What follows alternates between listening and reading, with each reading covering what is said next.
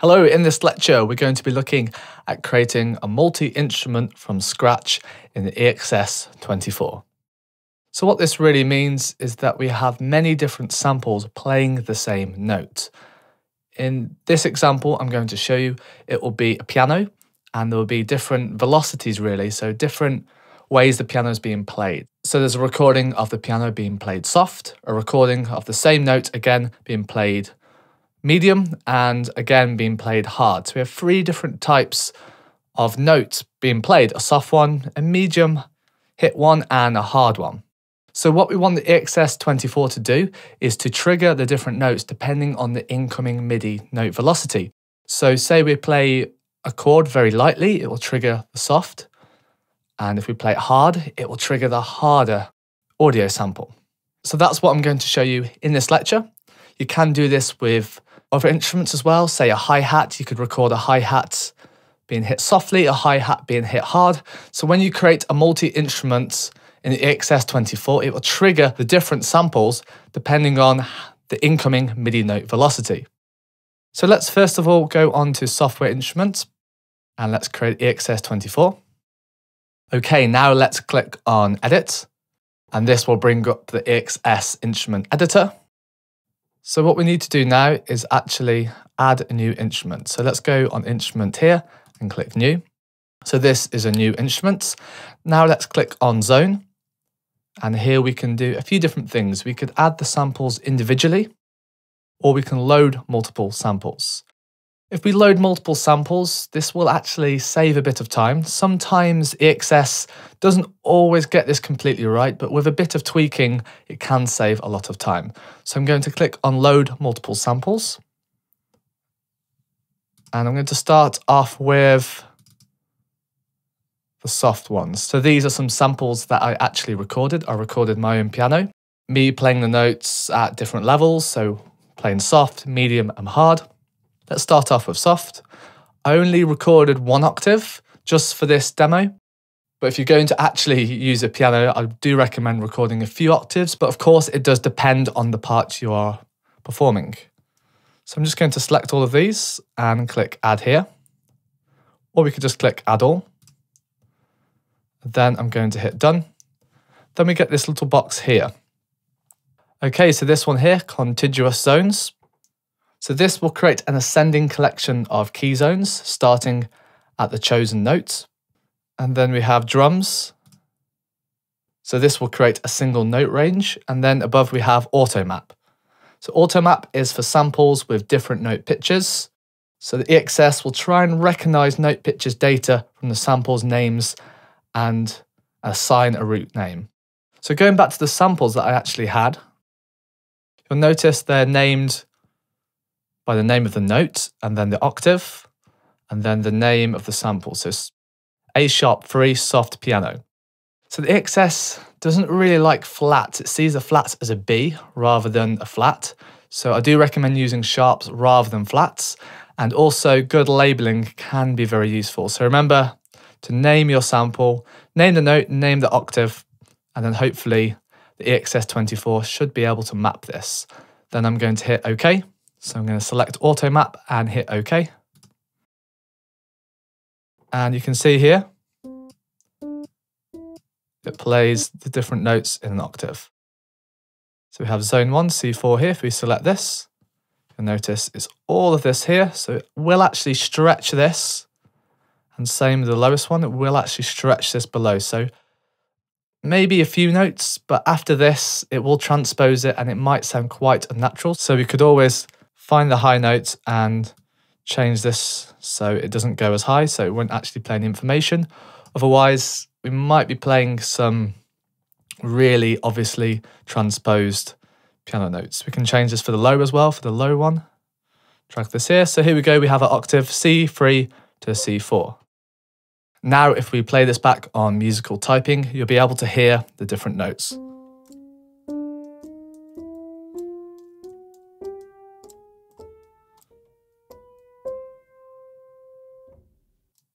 Okay, so they're the soft ones. The pitch is selected, the root key, it's got it all right. So because of my labeling, it's actually done this completely fine. So we can rename this group to soft. And now I'm going to create a new group, and this time I'm going to import the medium ones. So these are the ones that are played at medium velocity. So I'm going to go on group now, and new group, and the same again.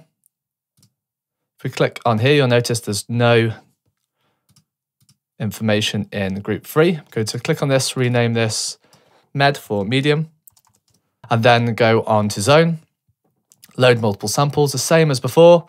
So this time I'm going to go on to medium, select all, hit done, and then go in auto map. And because the way I labeled this, it should go in just like before. I will have to drag these back. So let's find this one here, C3. Let's change the key range to, there we go. And this one here, which is C4. Let's change the key range here as well. Okay. So now we have, oh, let's actually delete this, create its own group. So let's change this to med here. So now we have the soft group and the medium group. You can see them appear on top of each other as well. And let's go in group, new group again, and go on to zones, load multiple samples, and now I'm going to add in the hard ones. So hard piano, select all, same as before. This is quite straightforward because I labeled them correctly. If you label them correctly, it can be quite easy. If the label is all over the place, sometimes it won't do this. Same as before, auto map. And here we go. Let's rename this, double click, card. Okay, same as before. I'm just going to drag these back, or otherwise it might sound a little bit too fake.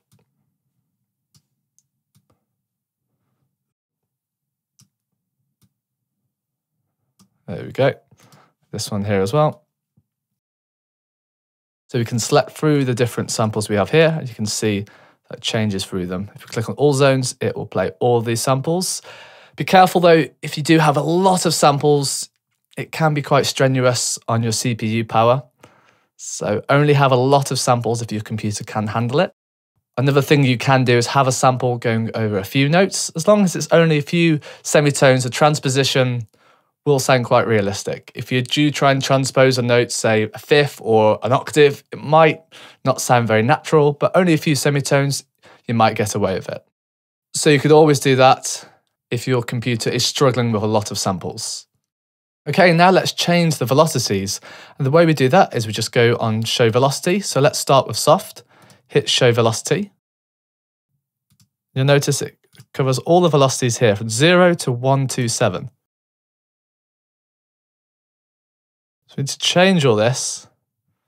So the velocity goes from 0 to, say, maybe 30. Experiment and find the correct velocities for the sample you're playing. What you can do is select them all like this and then just drag down. I'm going to choose 30. And now when I play softly, it will just play this soft sample. So from 0 to 30, it will play this one. Now I'm going to go to medium. And I'm going to select all these, and then it's going to start at 31 and then go to 100. And then finally hard. I'm going to select all these, and it's going to start at 101. Finish at 127. Okay, and now when I go on all zones, you notice we have the different velocities. So this velocity here will play or trigger the soft samples. This velocity here, let's drag this down to 100. This will trigger the medium samples, and the one at the top will trigger the hard samples. So that's really how we set up multi-samples. This is great for instruments, say drums or pianos, where you really want different velocities depending on how the note is hit. So now when I play a note, if I play medium, it will pick up this medium velocity. If I change the velocity here to less than 30, it will trigger the soft. And if I play the velocity more than 100, it will trigger the hard velocity. So this is basically how you can set up multi-samples in Logic Pro 10 with EXS24.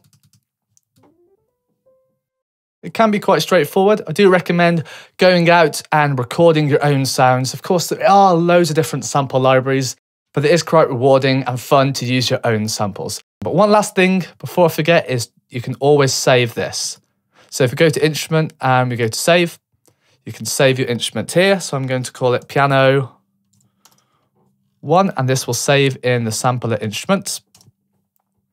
And if we go back to the main interface of the EXS24, if we tweak a few of these settings, we can always save this here as well. Options, save settings to instruments. And of course, we can save this as a patch and we can save this as a channel strip setting.